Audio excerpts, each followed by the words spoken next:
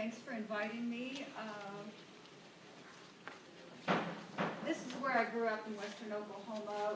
We watch the weather, we pray for rain. My father was very much into organic ranching, even before it was a cool thing to do. This is a piece that I did just from a photograph I took west of the house.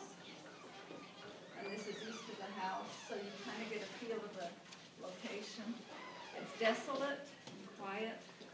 This is the piece, I guess, that brought me here. This is at Dallas Love Airport.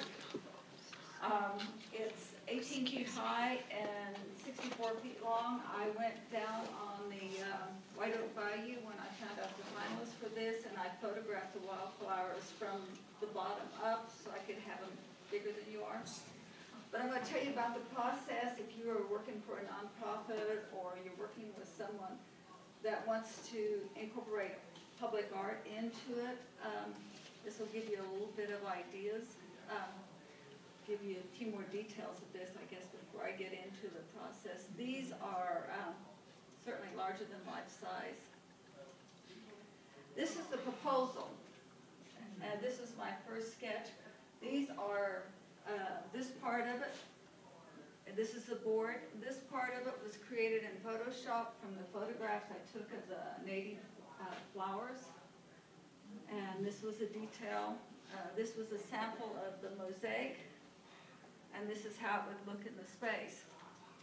So once I created that got me the job. There was, I think, 5 or 6 artists from international artists that were shortlisted for the project.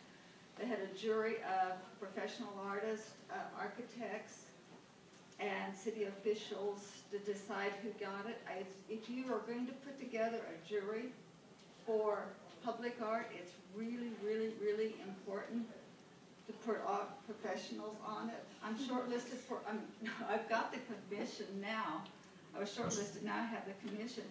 And it's only elementary school teachers, and it has been a nightmare. Because there's not somebody there that says, yeah, you're doing the right thing, or, you know, they're just constantly second guessing. And I also have been on juries, and having that diverse group of the architect who understands the space, the